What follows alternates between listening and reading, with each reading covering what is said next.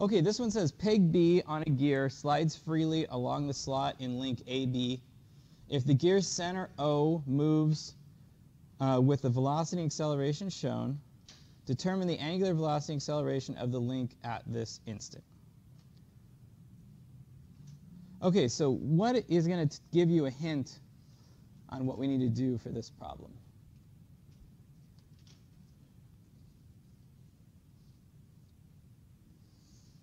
One thing that I see is the slot, right?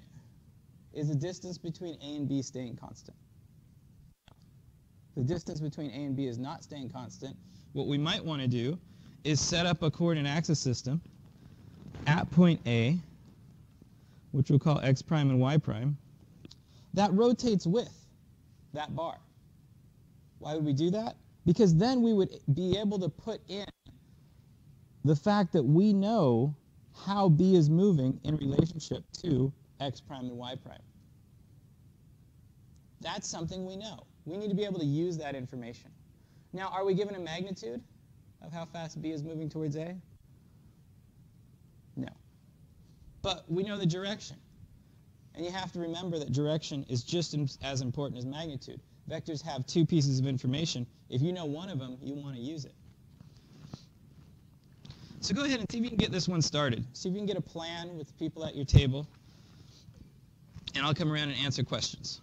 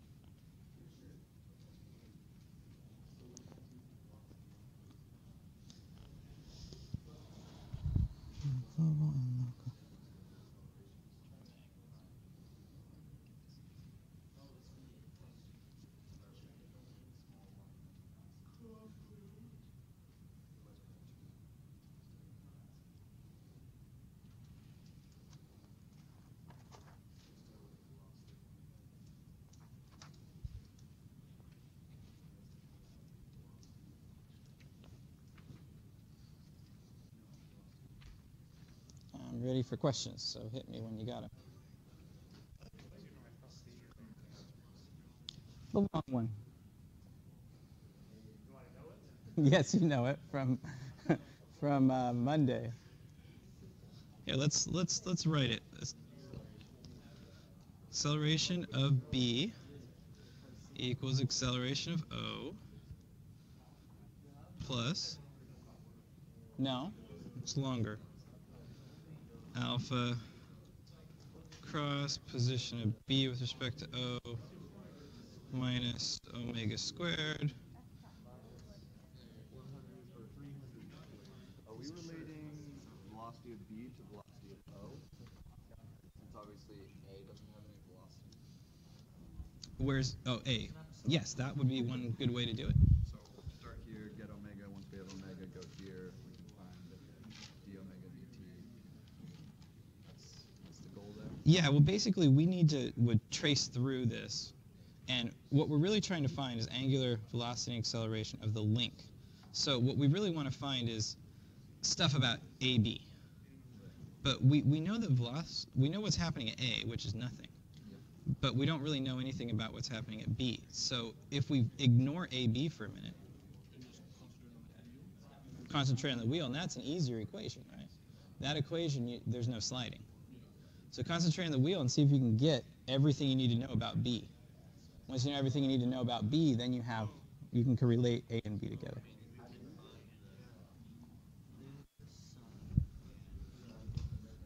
Any questions over here? Not yet. Okay.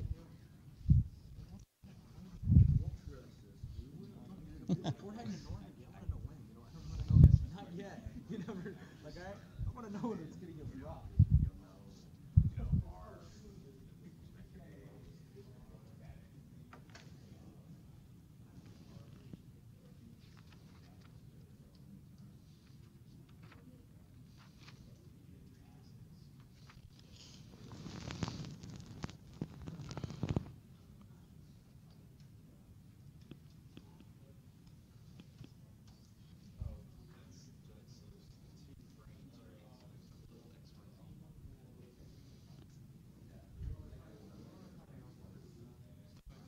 Yeah. The reason that you wrote this first equation is to just focus on the wheel, right? Yeah, that's right. So Basically, we know something about A. We know the acceleration of A and the velocity of A. But we don't know anything about B, except for it's going to have a relatively linear path between A and B. That's the only thing we know. how do you so you said linear path? Can you just explain how you see that? There's a slot. It must move along the slot. So what I'm saying is if we transport ourselves onto bar AB, and you're A and you're staring at B, what does B look like it's doing? You're on the bar rotating with the bar. So earlier we had a problem where we had like A, B, and C. Mm-hmm. How is this different? Well, like Because the distance between A and B is changing. That's how it's different. And what that means is you need a rotating coordinate axis system. Because we want to be able to capture the information on this slide. And the information we have is that if I'm standing at A and I'm staring at B and I'm rotating with the bar, it's just going to look like B's coming directly towards me. How do we put that in an equation? if you said the last part again, so if you're standing at I'm at A, I'm staring at B, right, and I'm rotating with the bar. right, but then it's getting closer as It looks like it's just coming directly towards me, right? In that frame of reference. I see. So that's what we need to capture in equations. How do we put that in a mathematical equation? Sorry. You got any questions?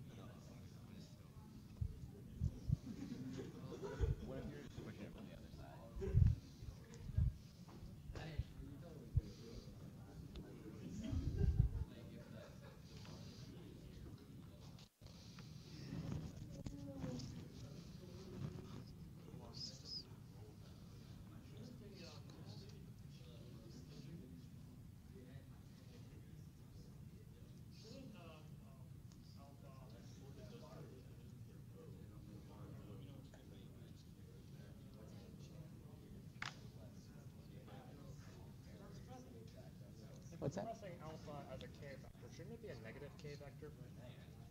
Alpha? Yeah, or the angular acceleration. I'm sorry, could you repeat your question? This guy here. Yes. Expressing as a k vector, shouldn't it be a negative k vector? Well, this is what I've talked about a few times in class. It turns out to be your choice. So I get what you're saying. When I'm looking at this, it's going to be rotating the negative k. I agree with that. There's two ways to work with that in your work. You can either put in negative alpha k and then expect to get a positive answer. I find students get confused with that method. Just put in regular k and then translate the answer. Yeah, if you put in alpha k, then when you solve for alpha, you get a negative alpha, which is what you would expect. Does that make sense? That is less confusing because then you don't have to remember that you put a negative in before. Yeah. I find VB with this equation VO plus VB with respect to O. Okay. And what we are trying to find is the angular velocity of the link, which is the big omega. Mm-hmm. And I found it, but how do I find this? You tell me. It's one of your unknowns. It's one of the. It's one of your unknowns. But VB here Is known. is known, yeah, which is the oh, The velocity of point B, which would be right here. So it's totally known. This one is totally known. This one is 0, so it is also totally known. So those two are known. You can plug them in, right? This is unknown. It's one of the things we want to solve for. The velocity of B with respect to A shouldn't be in the equation. oh, it's Position. Okay, so this is known, right? This one is going to be an unknown. Now you have two unknowns, omega and velocity B with respect to A. Those two unknowns are what you solve for in your I and J equations. but I thought VB in terms of omega. No, you can solve for VB. Solving for VB is actually quite simple. Where's your instantaneous center of zero velocity? The very bottom. Okay, so this is your R, Oh, right? yeah. So VB is just going to be omega R. How do you find omega? Well, you know that velocity is 3, and that's just going to be omega times 0.15. But one question. So this equation is not correct for this situation. Sure it is. You just haven't expanded it. This velocity of B with respect to O is going to turn into omega R, Yeah, omega cross R. Since I don't know omega, so this doesn't. Sure it does. Yeah, I don't know omega. that's okay. It's one of your unknowns. So there will be 3 unknowns if I. No, there are 2 unknowns in this problem, and you have 2 equations, so you solve it fully. Well, you're trying to solve the entire problem at once. Solve 2 problems. The first problem, forget about AB. Pretend like it doesn't exist, and find the velocity of B. You can solve that entire problem. Now you have the velocity of B, the full velocity. Doesn't have an omega in it, you know a number. You know a vector. Then you plug that vector in here. Does that make sense? Separate it out.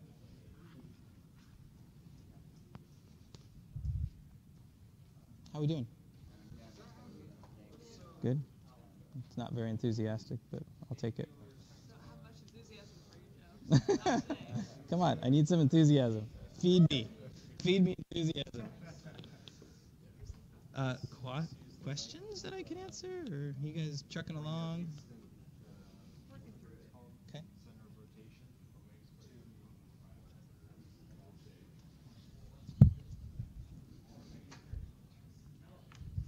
Okay, let's get back together for a minute and see if we're moving. So, what did you guys do first? Drew a picture. Good. We got the picture drawn. Everybody there? Okay. What do we do after that? You filled in the equation. Could you be a little more specific? I know what A sub O is. I solved for alpha. I solved for what's the angular velocity, and I solved for R sub beta. And then I plugged those into the equation and came up with something that's probably incorrect. During my track record of solving these things. Okay, well, let's talk more conceptually and not so much I plugged in numbers and got a wrong answer.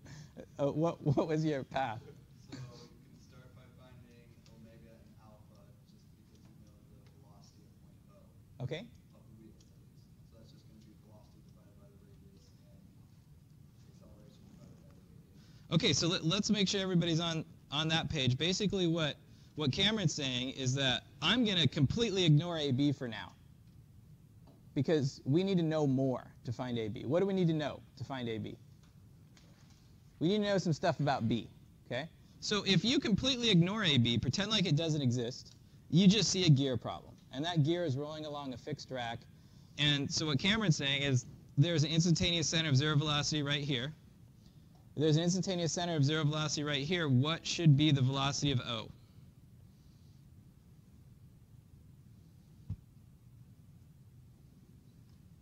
It's going to be omega r, right?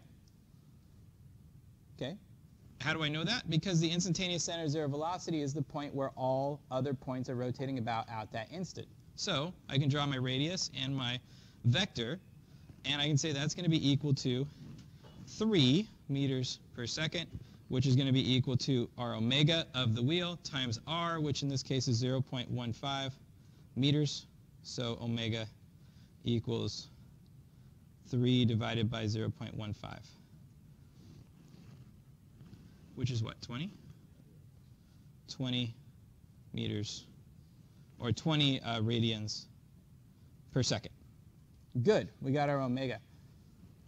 Very similar way to get alpha, right?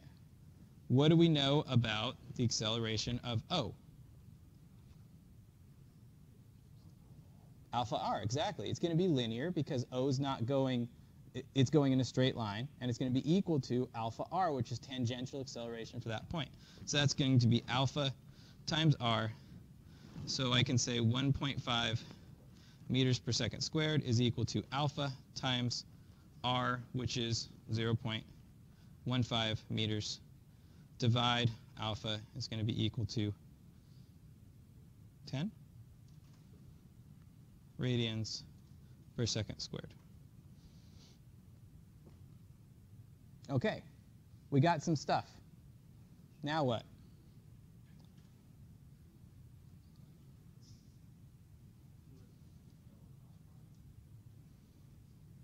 Although that sounds fun, what are we trying to find? Acceleration of B. Good. So now we're just going to say, I know O now. I know everything I need to know about O. So let's find the velocity and acceleration of B. The velocity of B is quite easy because we know the instantaneous center of zero velocity. So velocity of B is going to be equal to, what's it going to be equal to?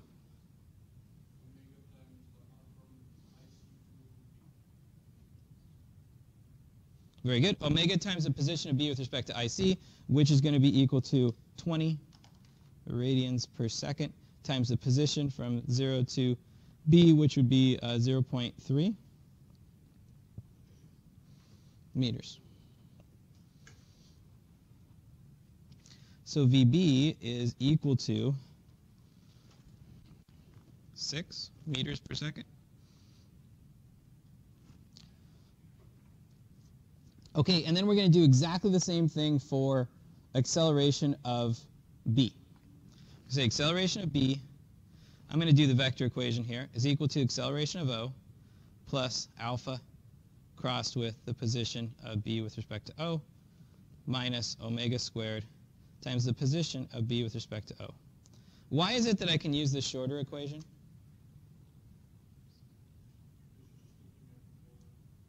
A fixed wheel. Yeah, I'm using a fixed wheel. The distance, very specifically, the distance between O and B, is it changing? No. So I can use this. Okay? Otherwise, I'd have to use the longer equation that has the relative velocity in a rotating coordinate axis system. So we're going to get the acceleration of B is equal to acceleration of O, which we already found is, it's given, 1.5 meters per second squared, plus alpha, which we solved for, 10k crossed with position of B with respect to O, 0.15j minus omega squared, 20 squared, times the position of B with respect to O, which would be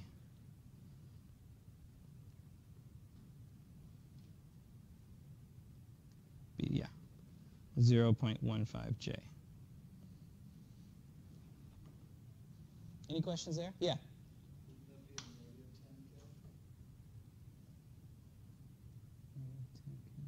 Yes, good point. That'd be negative 10k because we're looking at the wheel, and the wheel would be rotating this way. Since I used the scalar equation, I forgot to check my signs. Both of that, omega and alpha, should be negative. Good point.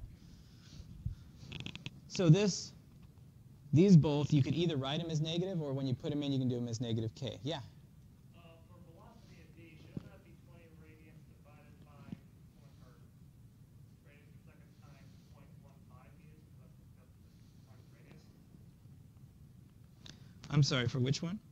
Or for the velocity of v, shouldn't that be 20 radians times 0.15 meters, not 0.3 meters? Because v is multiplied by radius.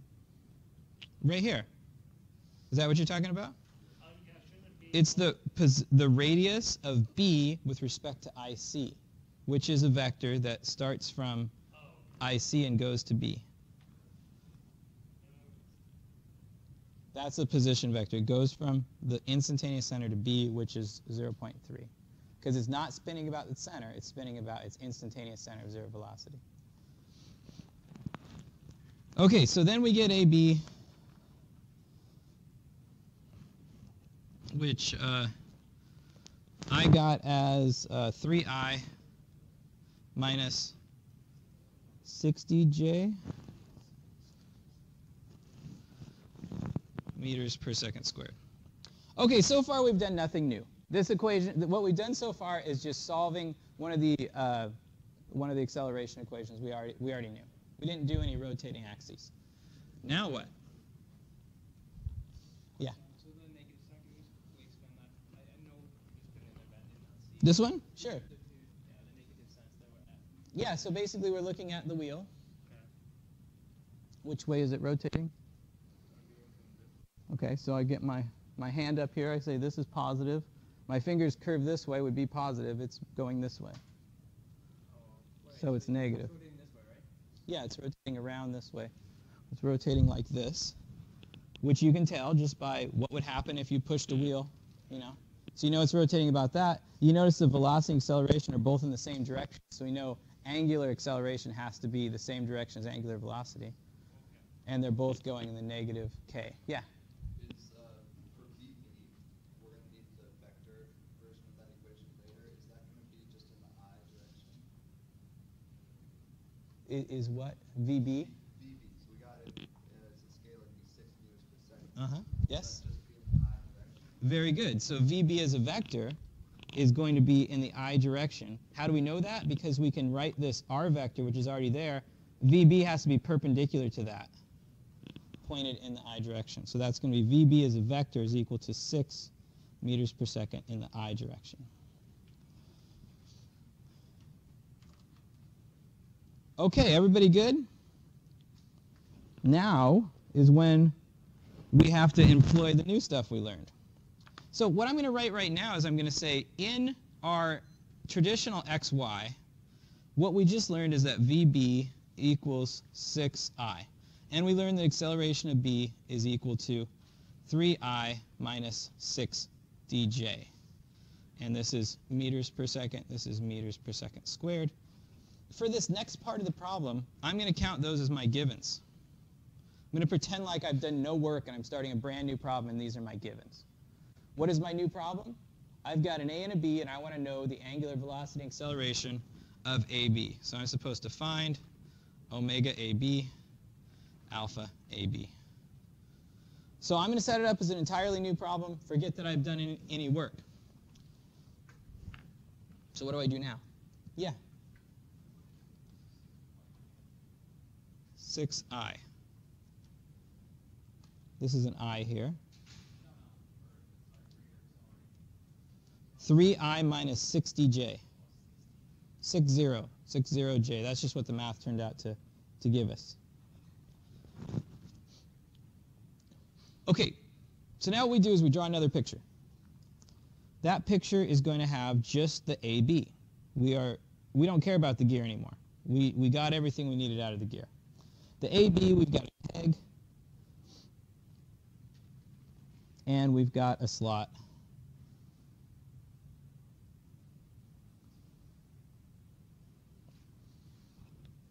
And what I'm going to do is I'm going to put my velocity vector on there. This is VB. And the acceleration of, I could put on there as well. We're going to start with velocity. Now what? Yeah.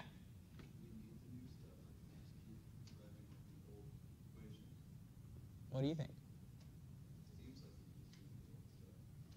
Okay. Any other thoughts? Yeah.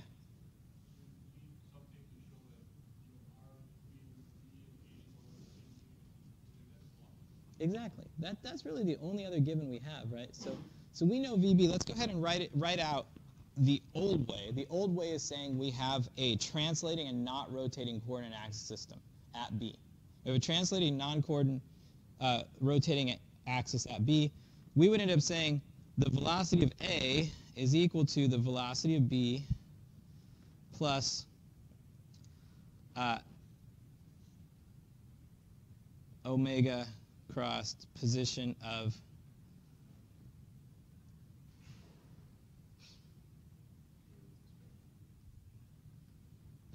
A with respect to B.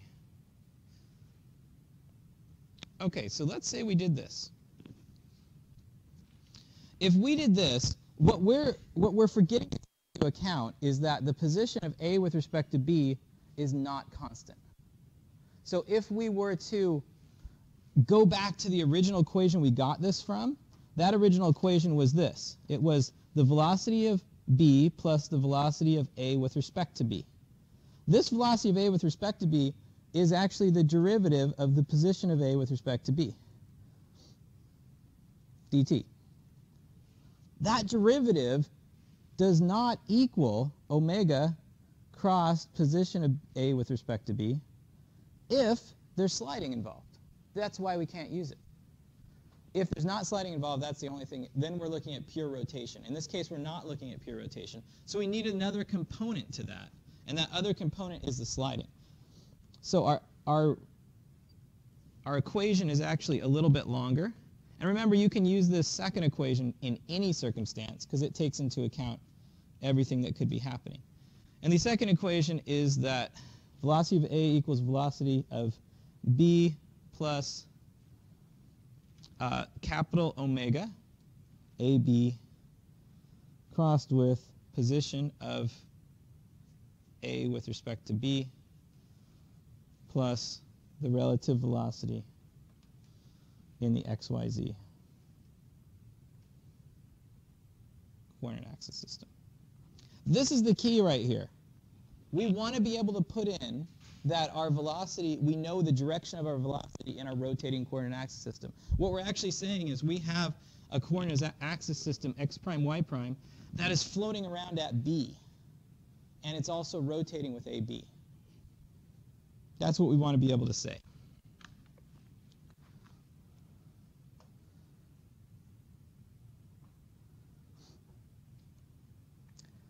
Okay, so I would actually tilt my coordinate axis system because I think that's just an easier way to do it. Either way is perfectly fine. And you know what? I think I would change this to be velocity of B with respect to A because I think it's a little easier to look at. The only thing that changes is this R is going to be flipped around. Either way would give you the same answer. I just like thinking of my coordinate system right here at A, and I'm going to have it tilted as my x prime and my y prime axis system. And that x is always going to stay aligned with this body as it rotates. And then I'm going to have my global coordinate system, which I'm going to have as a capital X prime and a capital Y prime right on top of it. And those are always going to be in the same location.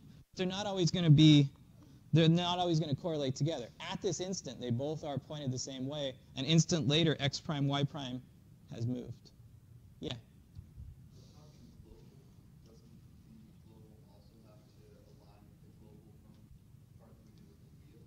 Yes. And so when we were doing that, we were calling things in the I and J direction with respect to straight, vertical, and horizontal. Correct. So our vectors are no longer valid in this new coordinate system. But we can make them valid. And how do we make them valid? We say, well, this is I. Let's call this I prime. Actually, I'll call the big one I prime and the little one I double prime.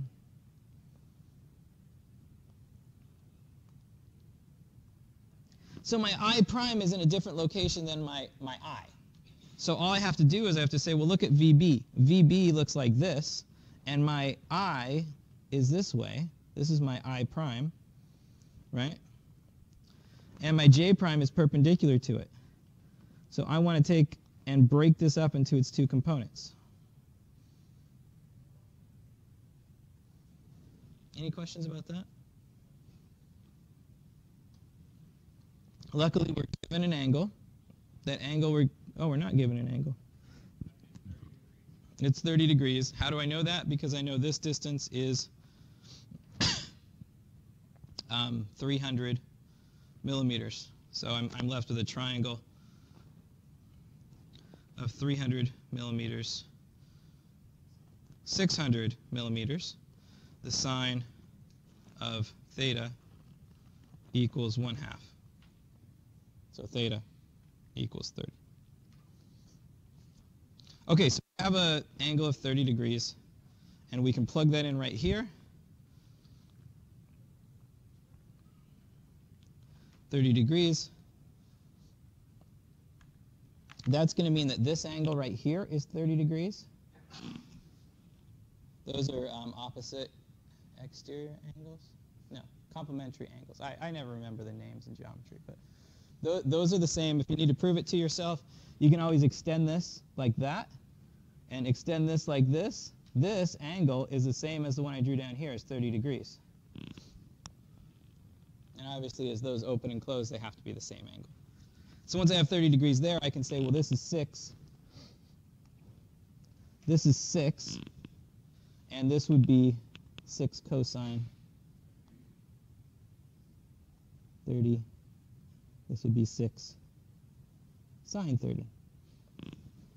Make sense?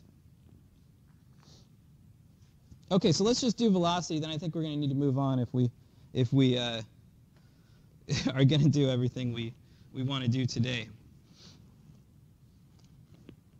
So now what I can do is I can plug that in. I can say my VB is going to be 6 cosine 30 degrees I prime. And that's actually in the positive I. They're both positive. And we're going to add 6 sine 30 degrees. J is equal to VA. What's my VA? 0, because A is fixed. Plus my alpha AB, and this is a good question I had for Will a second ago. When we look at this, AB is going to be rotating in the negative k direction. So we could put in negative alpha or negative omega k if we wanted. But then we have to remember we put that negative sign in there. And I find that a lot of students forget that. So I don't recommend doing it that way. Instead, I recommend just saying it's going to be equal to some omega, AB, in the k. When I solve for omega, I expect it to be negative. My negative sign is built into my variable. Crossed with the position of B with respect to A. This is where our tilted coordinate system really benefits us. The position of B with respect to A is going to be what?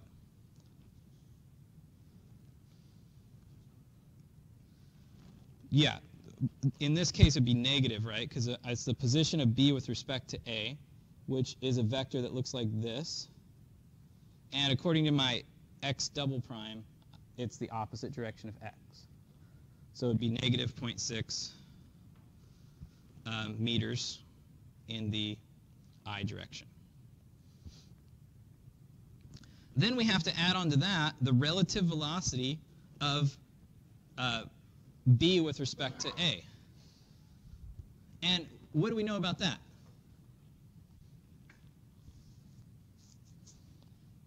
What is the velocity of B with respect to A in the x double prime, y double prime, z double prime coordinate axis system? What's that? Not fixed rotation. It's linear. Very good. You know the direction and you don't know the magnitude. Just like for our omega, right? Just for our omega, we knew k, but we don't know the magnitude. Same thing here. We know that if you're standing at A and you're staring at B, and you're rotating with the bar, what does it look like B is doing? It's coming directly at you. Directly at you means straight. Am I in the I or j direction?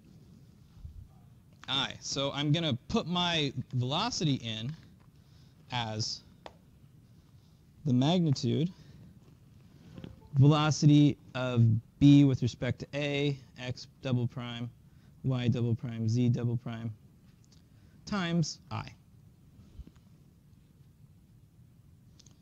Plug that in. Now you can see